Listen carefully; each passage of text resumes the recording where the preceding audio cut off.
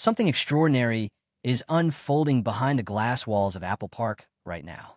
If you look closely at the supply chain, the internal code names, and the shifting strategy of the world's most valuable tech company, you'll realize that most people are missing the real story.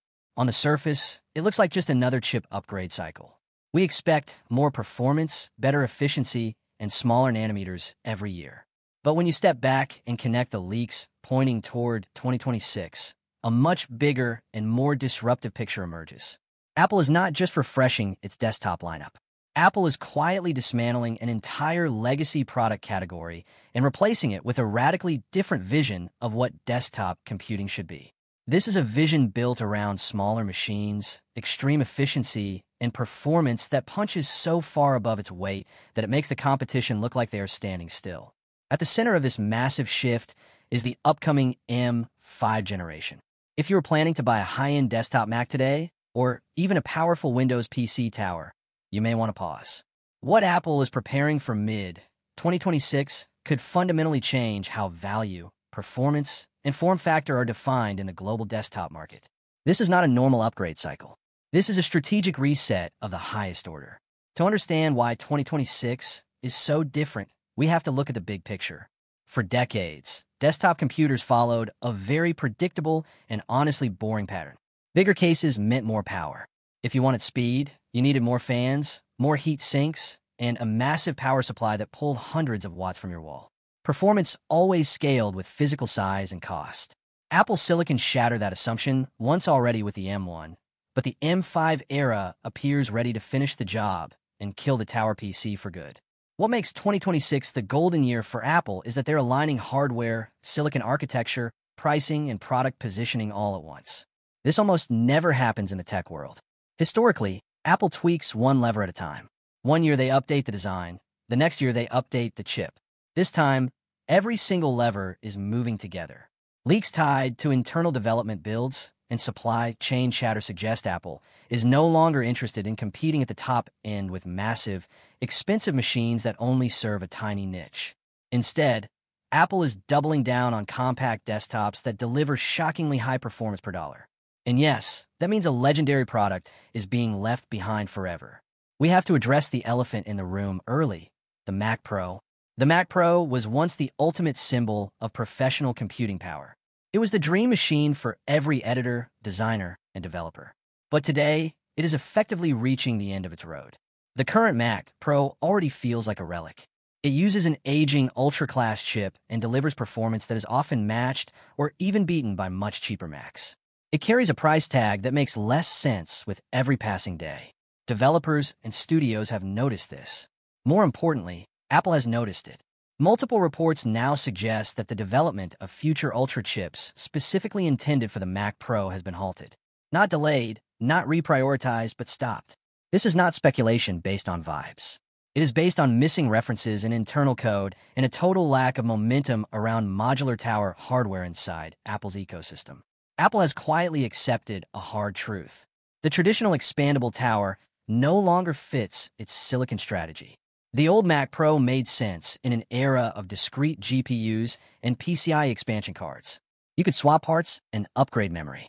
Apple Silicon flips that entire model upside down.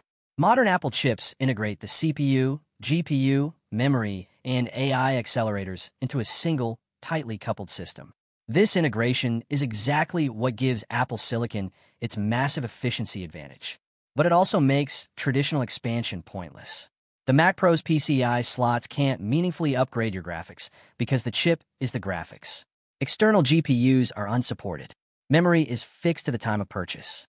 The giant Mac Pro case exists today mostly as empty volume. In a world where a compact box like the Mac Studio can deliver equal performance, the tower becomes symbolic rather than practical. And Apple is not a company that sells symbols for very long. Now look, T's enter the M5 generation, the real star of our story. The real story of 2026 isn't what Apple is killing. It's what Apple is replacing it with. The M5 generation represents the most aggressive leap Apple has planned since the original transition from Intel. This isn't just about faster cores or more efficiency. It's about redefining the very idea of what an entry-level and professional desktop can do. Two machines sit at the heart of this transformation: the 2026 Mac Mini and the next-generation Mac Studio. Together, these two machines will effectively absorb the roles once spread across the iMac, the Mac Pro, and multiple tiers of high-end PCs. Let's start with the machine that may shock the industry the most: the Mac Mini. The Mac Mini has always been Apple's quiet overachiever. It was the bring-your-own mouse and keyboard Mac. It was small, affordable, and surprisingly capable. But the M5 version is expected to completely erase the line between a budget computer and a pro workstation. According to multiple credible sources, Apple plans to offer the Mac Mini with both M5 and M5 Pro configurations. That alone is significant, but the real headline is what the base M5 chip is capable of. We are talking about gaming performance that breaks all previous expectations. Early performance indicators suggest a dramatic uplift in GPU capability. We are looking at a leap large enough to put the Mac Mini into serious gaming territory. Leaked benchmark simulations point to performance increases of over 30% in GPU-heavy workloads. This means modern AAA titles running at high settings with stable frame rates on a machine that literally fits in the palm of your hand. This isn't just about turning Mac OS into a gaming platform overnight. It's about Apple finally delivering hardware that is so powerful and so common that developers can no longer ignore the platform. When a $600 desktop can run demanding games efficiently, the conversation changes for the entire industry. Gaming is only half the story, though. In creative tasks, the M5 Mac Mini looks even more impressive. Video editing, 3D rendering, and AI-assisted workflows will all benefit from Apple's rapidly evolving neural engines. The M5 generation is expected to deliver major gains in machine learning acceleration and real-time upscaling. Tasks that once required loud, power-hungry workstations can now be handled silently by a compact aluminum box sitting under your monitor. For independent creators, small studios, and developers, this changes everything. Performance is no longer locked behind expensive, oversized machines. But perhaps the most surprising part of the Mac Mini story is the pricing strategy. Apple's most aggressive move, yet, is keeping the entry price around the $599 mark. Think about that for a second. You are getting a machine capable of outperforming many traditional gaming PCs while consuming a fraction of the power at a price that undercuts the competition. This isn't generosity from Apple. It's a cold, calculated strategy. Apple wants the Mac Mini to be the default desktop choice for the world. They want it to be the device you buy without overthinking it. They want the machine that quietly pulls users away from Windows towers without needing flashy marketing. Internal code names confirm that development is moving fast. Leaked firmware references reveal internal identifiers associated with these next-generation models. These code names matter because Apple only assigns them once the hardware enters advanced testing stages. This means the M5 Mac Mini isn't just a concept on a whiteboard. It is real hardware already deep in validation. When Apple reaches this stage, product launches are measured in months, not years. You might hear some people complaining that there is no major redesign coming for the look of the Mini, but that is actually a good thing. Apple refreshes desktop design slowly because they focus on what's inside. The current enclosure is already efficient, familiar, and optimized for thermals. There is no need to change what already works. For years, the biggest criticism of Apple has been forced bundling. If you wanted a powerful GPU, you were forced to buy an equally powerful CPU, even if you didn't need it. That appears to be changing with the M5 architecture. Reports indicate that the M5 design may separate CPU and GPU resources more flexibly during the manufacturing process. This doesn't mean you can swap parts yourself, but it's guess Apple can offer more tailored configurations. Imagine a Mac Mini optimized for creators who need extreme graphics power, but only modest CPU performance. This is a total game changer. It means less wasted money for the consumer and more purpose-built machines for specific jobs. When we look at the high end, the M5 Max and M5 Ultra GPUs could finally rival high-end dedicated desktop graphics cards in real-world workloads.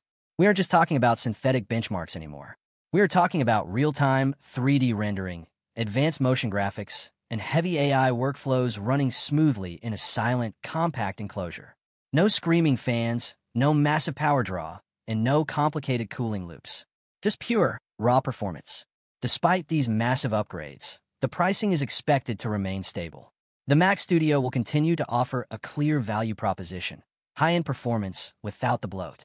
It is a professional machine that fits on your desk, not under it. As we look toward 2026, it is clear that a new desktop era is beginning. This year is shaping up to be one of the most important in computing history. It's not because of flashy designs or marketing buzz. It's because of a fundamental shift in priorities.